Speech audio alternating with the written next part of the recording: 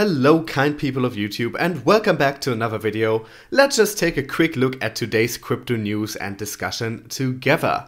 First up, we have the Ripple CEO Brett Garlinghouse talking about XRP in relation to Ethereum because of course as they have been battling for the #2 spot on some market cap aggregators for a while now, there is a lot of discussion around these two in relation to each other, in competition to each other. But Garlinghouse does not necessarily think they need to be in competition. Brett Garlinghouse in Ethereal Davos panel had a discussion with Joseph Lubin of the Consensus and Brian Behlendorf of the Hyperledger, about the future of blockchain and cryptocurrencies. Talking about XRP overtaking Ethereum, Ripple CEO Brett Garlinghouse said, "This is a marathon and not a sprint, and measuring the success of any platform in the day-to-day, hour-to-hour is a fool's errand, and I think all of the major platforms are working on interesting use cases. And I think we're still in the nascent stages of the market. I don't consider," and they just cut him off here. He continued saying that CoinMarketCap's rankings sometimes show XRP as #2 and sometimes it's #3, hoping that most people in the community agree with him. Once again, another sentence that makes no sense, but that is just what I expect from AMB Crypto. Garlinghouse added, "I don't consider what Ethereum is doing in any way as a competitor with what's going on with the XRP ecosystem. Is there some overlap on occasion? Sure, probably, but I think you're going to see things play out in a long time. I think mostly we are all up here aligned with we seeing the overall market health and mature." Once again, they seem to have messed up in taking down his quote here in some ways, but let's just quickly read the rest of this article, because ultimately I just want to get down to his quotes here, because I mostly agree with them, but let's just read the rest here. Moreover, he said that Ripple is championed and that there's a need for more transparency in the ecosystem. Once again, a sentence that made no sense, but we're going to move past that. Garlinghouse moved on to talk about decentralization and said that the word in itself is nuanced. This is something I've been saying on his channel over and over and over again. There is no such thing as being centralized or not centralized. There are a variety of ways in which you can be centralized, and they always exist on a spectrum, from less centralized to more centralized. That is something that everyone who wants to talk about crypto and about centralization and decentralization needs to be aware of. In addition, he said that Bitcoin and Ether were usually considered decentralized, but the mining aspects of it and the recent 51% attacks are some among the issues that make us question as to what decentralization really is.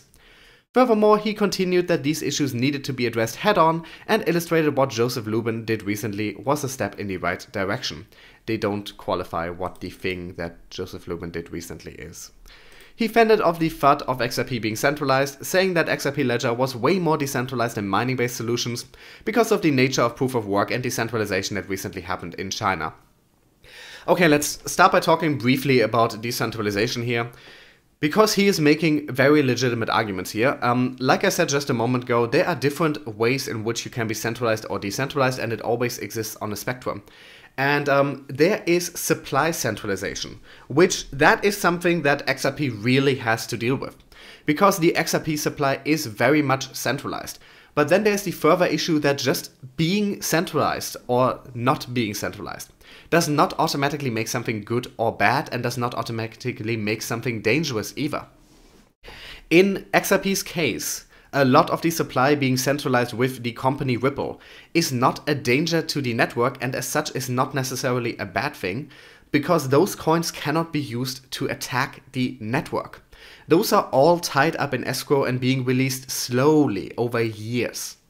So the common argument for why supply centralization is dangerous is that too much supply in the hands of just a few people can be used to attack the network in a variety of ways. Excuse me. You can use that to dump a bunch of coins onto the market to crash the price. In the case of proof of work solutions, you can often do 51% attacks. And XRP does not have to worry about that. So while XRP has a centralized supply, a relatively centralized supply, keep in mind nothing is ever fully centralized or fully decentralized, that is in this particular case simply not an issue. But if we're talking about the centralization of the computing power and hash power on a network, the centralization of mining, then some of the major proof-of-work cryptocurrencies seriously have an issue. Because there are, I believe, 4 accounts or 4 companies controlling over 50% of the hash rate on Bitcoin, of the power on the Bitcoin network. That is a real danger to Bitcoin, and in that manner, Bitcoin is not decentralized. Bitcoin is very, very centralized when it comes to mining, and so are most proof-of-work cryptocurrencies. One of the reasons to move away from proof of work and to move to proof of stake is that it is less likely for centralization like this to occur, and even if it does happen, it is less dangerous for the network. So I just wanted to briefly get into this because this is a nuanced issue, and we really need to talk about. We need to stop talking about this is this is centralized, and that makes it bad. We need to look at things more closely. We need to look at the different ways in which something can be centralized or decentralized, and the different degrees, and recognize that it is a spectrum, and also keep in mind that decentralized is not automatically bad, and centralized is not automatically good. For his bigger point here, and that is I think even more important, is he's pointing out here that it's not necessarily a competition between XRP and Ethereum.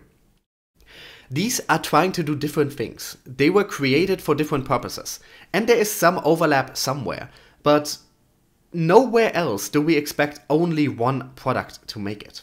So why would we frame everything in the crypto world as a battle? And why do so many people, so many maximalists for a variety of coins, usually Bitcoin, but there's maximalists for other coins as well, why do they all think that everything else is doomed to fail except the one project that they happen to support? The crypto space is large, and it is only going to grow in the future, and there's space for a lot of different technologies and products to exist within it. Actually, we all benefit from there being a variety of different products in it, because if there is no competition, if there is one market leader with a full monopoly over the cryptocurrency space, what is the point in even still developing it further? What is the point in investing millions, in investing time and effort into further developing if you have no competition that you need to keep up with? The fact that there are a variety of cryptocurrency projects out right now is good for everybody, and they can coexist, and they can have different use cases. They can do different things. Nobody expects the mobile phone space to only have Apple or only have Samsung in it. There are a variety of brands, and some are bigger than others and some are smaller, but they do different things in the same space and they can coexist, and the cryptocurrency space should be the same, and I think it's wonderful that Garlinghouse has been vocal about this. Next up, some alleged tech news out of QtumX, and they're making a very impressive claim here. The team at QtumX, an enterprise blockchain solution developed by Qtum, announced on January 22nd that they had successfully passed the 10,000 transactions per second barrier in stress tests. The team mentioned that in addition to achieving this critical amount of processed transactions, it should also be noted that the blockchain implemented efficient management of resources, avoiding the generation of empty blocks when there are no transactions between peers. Generated blocks and transactions are shown as follows. You can see that there are 5 blocks containing more than 10,000 transactions, height 1,461, 1,459, 1,445, 1,439, and 1,433. This proves QtumX is able to handle more than 10,000 transactions per second. When there is no transaction, QtumX stops producing new blocks, which saves storage and network resources. According to an explanation published on their official blog, the QtumX team mentions that the benchmark lasted only 3 minutes and the sender was executing 3 times. It is expected that soon more tests can be run in a testnet with longer duration. These results prove that the QtumX team is meeting the objective of developing a platform ideal for the development of dApps. The high number of transactions supported makes the development in this blockchain optimal for businesses that require a high level of interaction with users and customers. Okay, up to this point, first up, if they really manage to achieve this, that is impressive. That is some of the best performance we have seen for any blockchain project.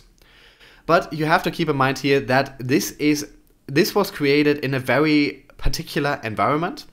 I believe this happened on a testnet, and this was under exact controlled conditions. So let's just assume that they're not lying about the fact that that these happened at all. We have to keep in mind this is not happening under real life conditions. Generally, a project will do better under idealized test conditions than in real life when it is properly applied. But either way, this seems very, very efficient. This seems very impressive. I just want to point those things out. Don't take this as gospel quite yet, because we have gotten similar claims from a lot of different cryptocurrencies. let's get into the second half of this article, and it kind of goes off the deep end. And so let's just start with this subheading here.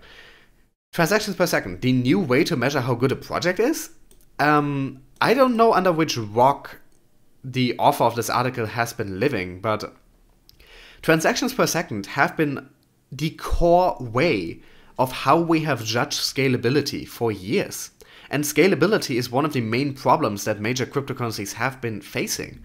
So this isn't a new way to measure how good a project is. This has been one of the core metrics that we look at for ages.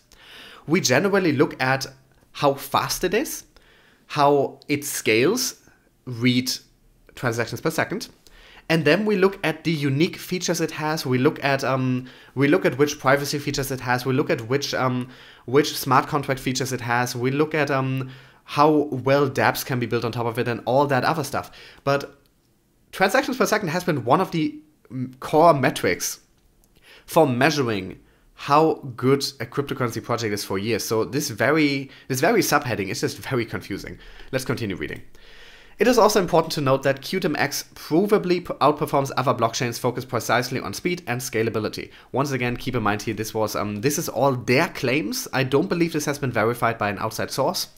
And this is also in a controlled environment.